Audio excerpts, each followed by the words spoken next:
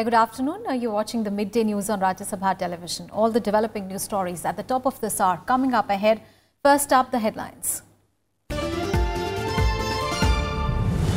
Naveen Patnaik sworn in as Odisha Chief Minister for 5th time in a row. 20 ministers, including 10 new faces, take oath. Prime Minister Modi congratulates Patnaik, assures him of all support from the centre.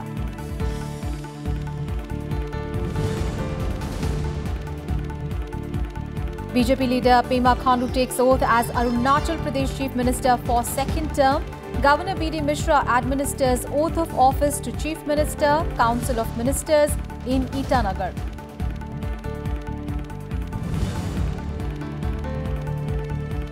ED acts in National Herald case to take possession of Haryana land worth over 64 crore rupees allotted to Associated Journals Limited. Issues a fresh summon to Robert Vadra in money laundering case. Preparations in full swing for Prime Minister Narendra Modi's swearing in tomorrow. BIMSTEC leaders, Kyrgyz and Mauritian premiers confirm attendance. Families of Bengal BJP workers killed in poll violence also invited. And Mamata Banerjee reshuffles West Bengal cabinet after 2 TMC MLAs. 50 councillors join the BJP. Takes away portfolios of former Forest Minister Binay Burman and Western Regional Development Minister Shantiram Mahato.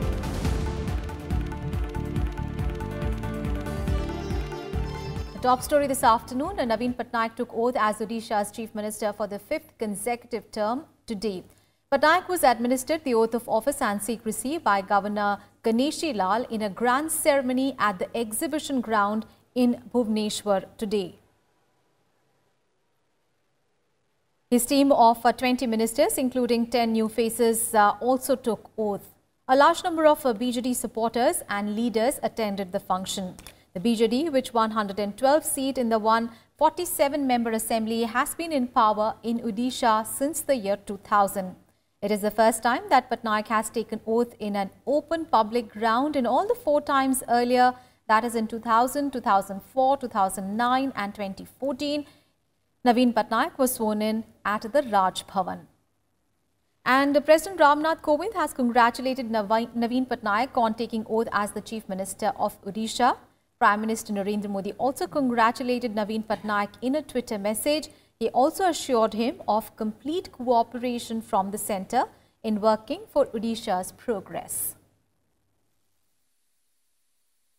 I, Naveen Patnaik, do swear in the name of God that I will bear true faith and allegiance to the Constitution of India as by law established, that I will uphold the sovereignty and integrity of India, that I will faithfully and conscientiously discharge my duties as Chief Minister for the state of Odisha, and that I will do right to all manners of people in accordance with the Constitution and the law, without fear or favor, affection or ill will. And BJP leader Pema Khandu has been sworn in as the Chief Minister of Arunachal Pradesh for the 2nd time. The swearing-in ceremony was held at the Dorji Khandu Convention Centre in Itanagar.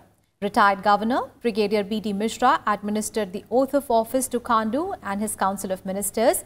Remember, BJP won 41 out of the 60 assembly seats in Arunachal Pradesh for the first time. I, Pema Khandu, do swear in the name of God that I will bear true faith and allegiance to the Constitution of India as by law established, that I will uphold the sovereignty and integrity of India, that I will faithfully and conscientiously discharge my duties as the Chief Minister of the state of Arunachal Pradesh, and that I will do right to all manner of people in accordance with the Constitution and the law without fear or favor, affection or ill will. And the BIMSTEC leaders have confirmed their participation in Prime Minister Narendra Modi's swearing-in ceremony tomorrow. External Affairs Ministry spokesperson Ravish Kumar said that the President of Bangladesh, Mohammad Abdul Hamid, Sri Lankan President Maithripala Sirisena, President of Myanmar, U Win Mint, Prime Minister of Nepal, KP Sharma Oli, Prime Minister of Bhutan, Dr. Lote Tshering, and Special Envoy of Thailand have confirmed their participation. Mauritius Prime Minister Pravind Kumar Jugnauth and President of Kyrgyz Republic have also confirmed their participation at the event. Remember, India had invited the leaders of the BIMSTEC countries for the swearing-in ceremony, focusing on the neighbourhood first policy. India underscoring its neighbourhood first policy by inviting the heads of state of BIMSTEC nations for the swearing-in ceremony of Prime Minister Narendra Modi.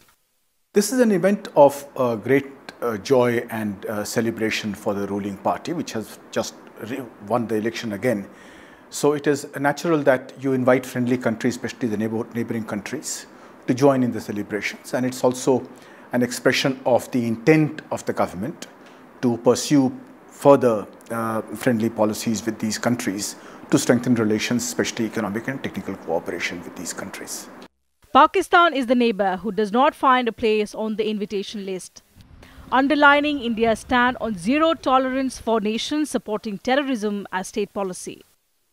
With Pakistan, our relations are not particularly good right now, and there is no reason to ask them to come and join in celebrations in India, especially when they are likely to strike a discordant note.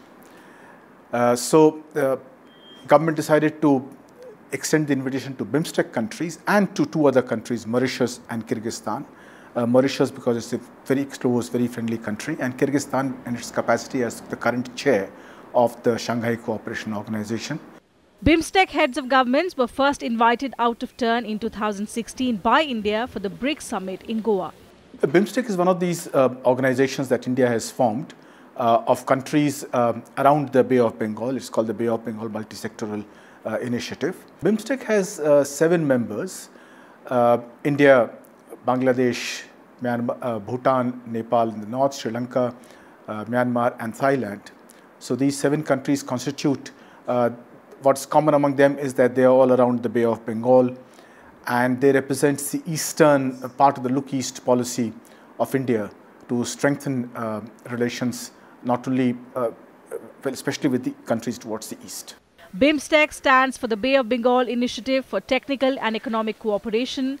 Established on 6 June 1997, it did not get much attention since most members belong to SAARC or ASEAN grouping.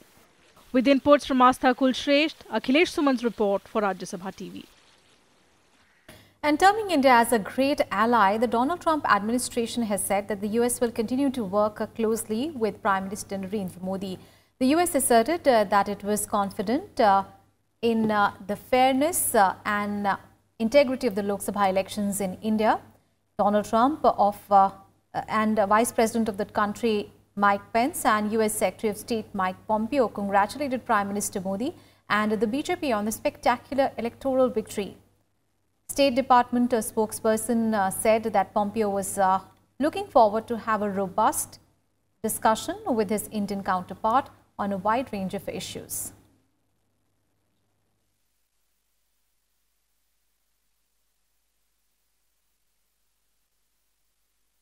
Meanwhile, BJP has also invited the families of over 50 party workers who were killed in the incidents of violence in West Bengal for the swearing-in ceremony of Prime Minister Narendra Modi. And according to reports, at least 51 BJP workers were killed in West Bengal in the past 6 years during Panchayat elections and the recently concluded Lok Sabha elections as well.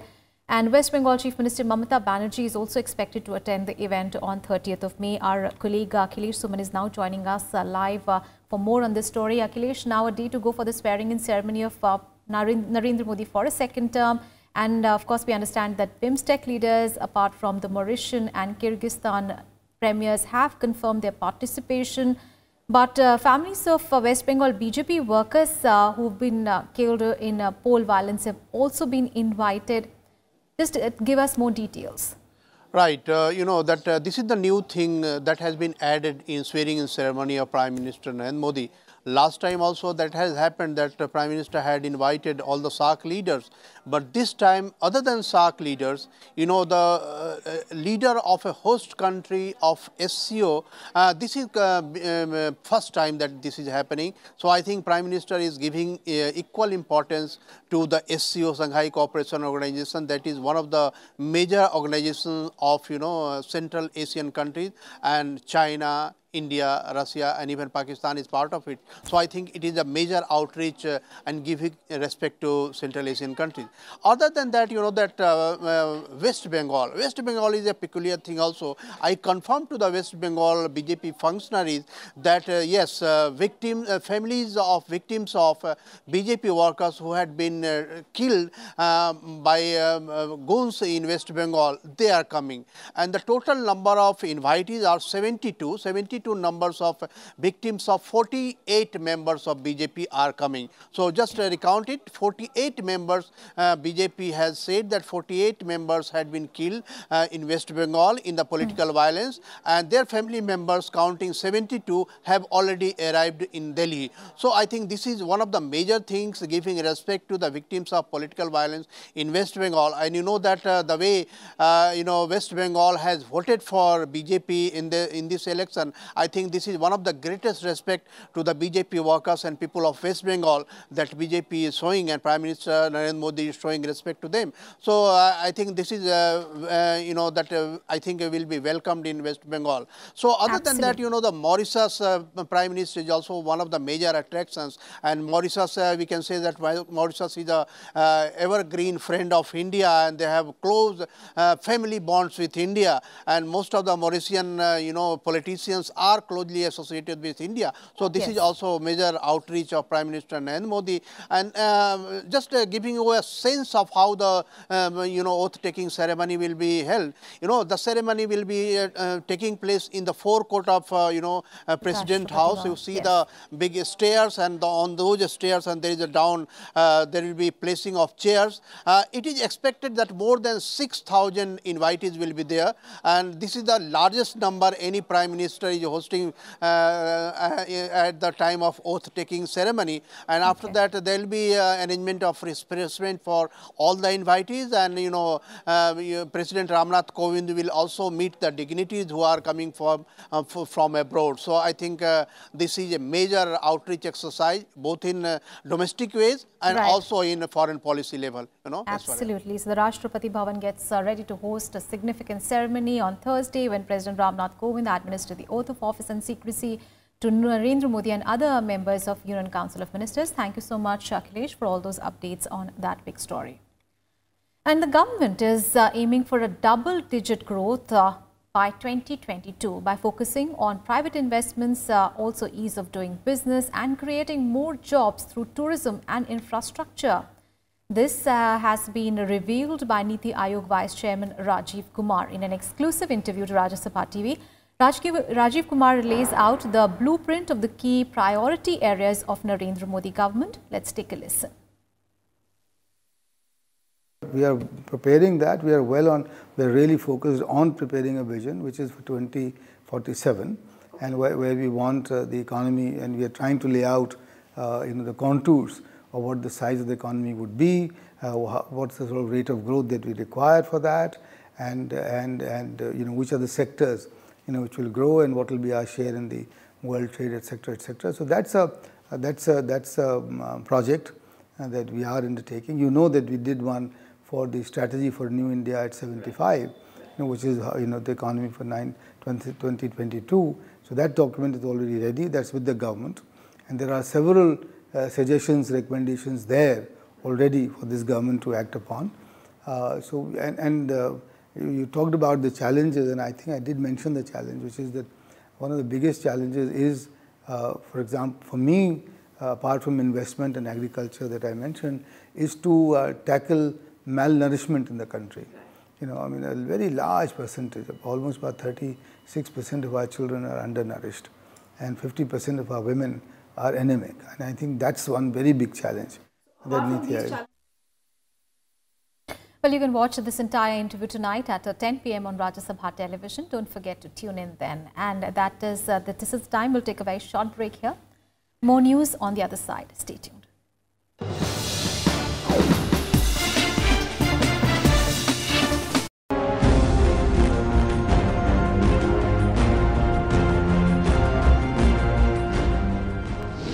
Hello and welcome to Rajya Sabha television. You're watching The Big Picture with me, Frank Rausen Pereira.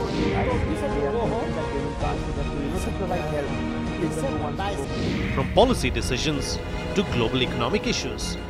What shape is the world economy going to take, really? If the Chinese slowdown occurs, the rest of the world also will also follow.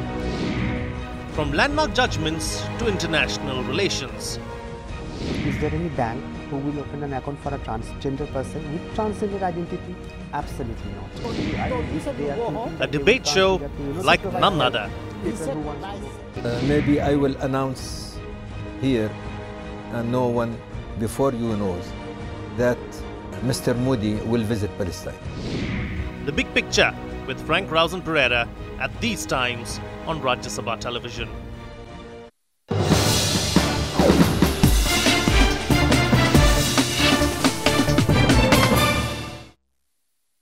Prime Minister Narendra Modi is set to host Chinese President Xi Jinping this year for an informal summit after meeting several times over the past year to try to diffuse tension. However, the date and the venue of the informal summit is yet to be finalized. This has been revealed by the Ministry of External Affairs. MEA spokesperson Ravish Kumar said that the both sides are in touch with each other through diplomatic channels to finalize the details of the upcoming summit in India. Modi and Xi held an informal summit in Wuhan in China in April last year, months after the Doklam standoff, resolving to open a new chapter in their historic ties. They also directed their ministries militaries to boost coordination along the border. Remember, in the month of June last year, PM Modi had travelled to the Chinese city of Qingdao to attend the SCO summit. He had also held talks with Xi Jinping on the sidelines of the summit as well.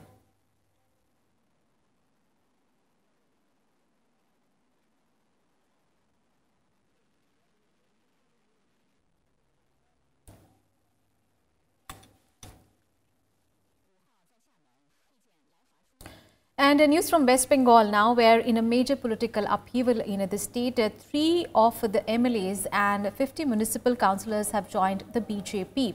The MLAs include TMC's Tushar Kanti Bhattacharya, BJP's leader Mukul Roy's son, who was suspended from the TMC, and CPIM's Debendranath Roy.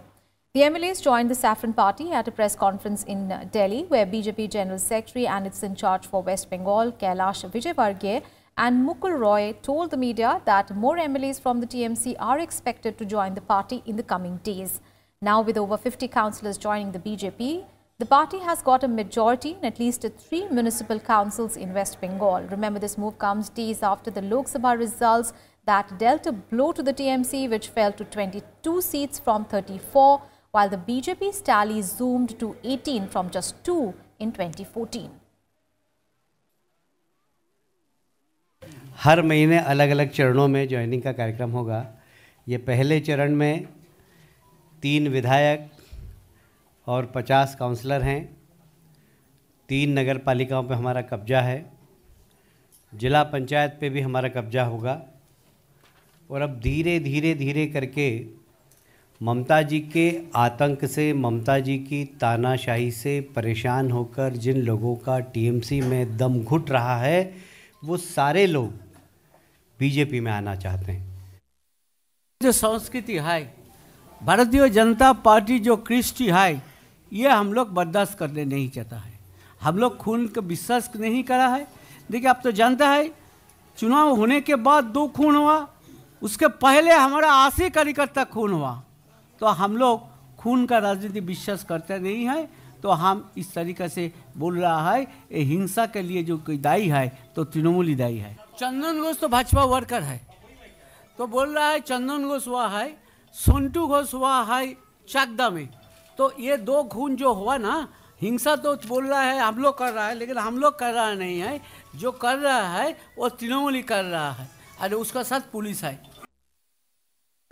Meanwhile, the TMC likened its MLAs who joined the BJP to rats abandoning a ship sensing danger and said that people will give them a befitting reply. And hours after TMC MLAs and councillors joined the BJP, West Bengal Chief Minister Mamata Banerjee made major changes in her cabinet. Transport Minister Suvendu Adhikari was entrusted with the 2 more departments of Irrigation and the Water Resources Investigation and Development, while Rajya Basu has been given the additional charge of the Forest Department along with his portfolio of Science and Technology and Biotechnology. The Minister for Fire Department, Sujit Bose, was made the Minister of State for the Forest Department, and portfolios of several other ministers have also been rejigged. Former Forest Department Minister Binay Krishna Barman and Western Region Development Minister Shantiram Mahato were kept as ministers without any portfolio.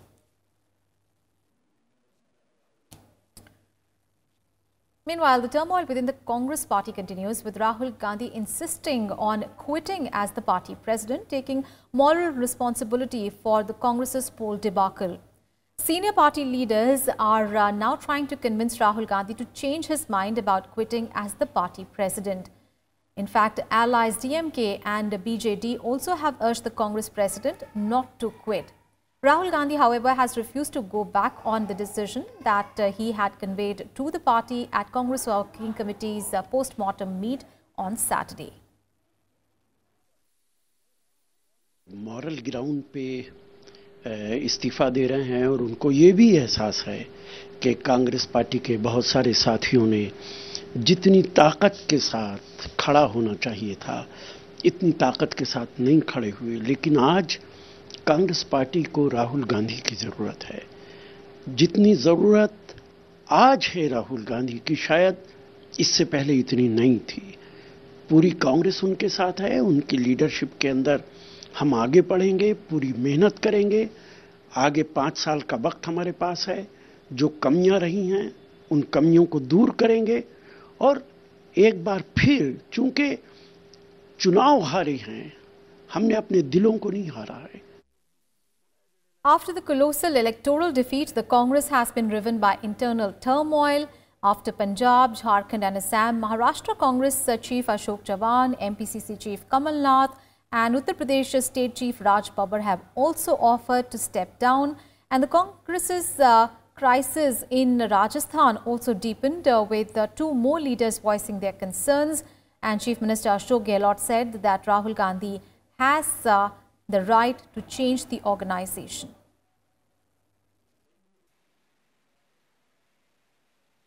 All right, let's get to some other news. In the National Herald case, the Enforcement Directorate will soon take possession of the land allotted to Associated Journals Limited, the group that runs the National Herald newspaper. Now, the land in Panchkula, which is worth about 64.93 crore rupees, was allotted to AJL by the Haryana government in the year 2005.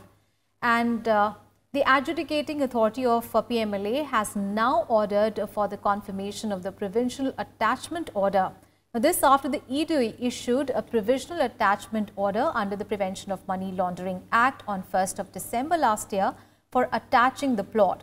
The same day, the CBI filed a charge sheet against former Haryana Chief Minister Bhupinder Singh Hooda and others for allegedly using fraudulent means to allot the land to AJL. The AJL is reportedly controlled by senior Congress leaders, including the members of the Gandhi family.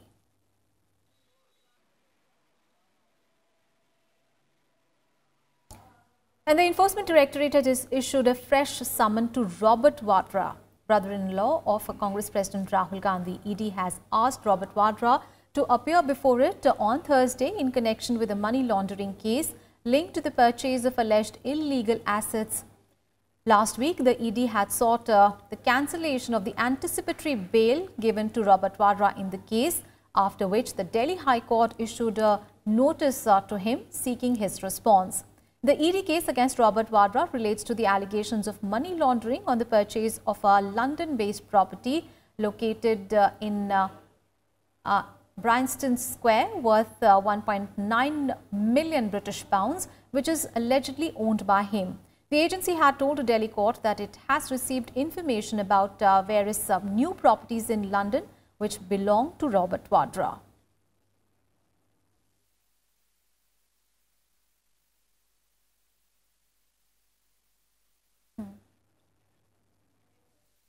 And big story coming in at this hour, Arun Jaitley has requested to not to be given any responsibility in the new government due to his health issues. Let's go across to our colleague Akhilesh Suman, who is joining us from the newsroom. Akhilesh, of course, there's been a huge talk about the portfolios that are going to be given in the Narendra Modi cabinet this time. And Arun Jaitley has requested not to be given any responsibility. What more can you tell us? You know that since yesterday, Prime Minister Narendra Modi and BJP President Amit Shah was in conversations with various stakeholders who could be joined as a minister. And he was also talking to Arun Jaitley, including even the NDA, other NDA allies. And today, you know that other NDA allies are also meeting Amit Shah. And in between, Arun Jaitley has written a letter to Prime Minister not to be given any responsibility in the new government. And I think, you know, it was a big dilemma for BJP leadership that about the health of Arun Jaitley, how he will cope up with the new responsibility. And Arun Jaitley, who was not participating in general activity during the elections, but he was very active through his blogs, through his writings, and you can say that he was one of the major campaigners through the social media for BJP. And Arun Jaitley was almost present every day through his blogs and other social media mediums. Yes. So I think everyone was expecting that Arun Jaitley will join the cabinet and he will take the responsibility the way he has shouldered various responsibilities in the last government and very important. But Arun Jaitley has felt that the health conditions are not adequate enough to you know, bear a major responsibility, and that is why he has written a letter to Prime Minister that he should not be given any responsibility since he becomes, you know, healthy, properly healthy. He has said that he needs proper time, he needs enough time to get his health back. And I think that Prime Minister Narendra Modi and BJP President Amit Shah may consider his, you know, proposal that how he will be taken care of in that way. Absolutely. So there's a lot of talk of how will be the cabinet looking like. Of course, at this moment, what we know is that Arun Jaitley has requested not to be given any responsibility in this cabinet. We have to wait and watch what happens now, who will take his place. But of course, this will be taken care of tomorrow when the swearing-in ceremony takes place. Thank you so much, Akhilesh, for all those updates there. And with that, we wrap up this edition of Midday News. Thanks for watching.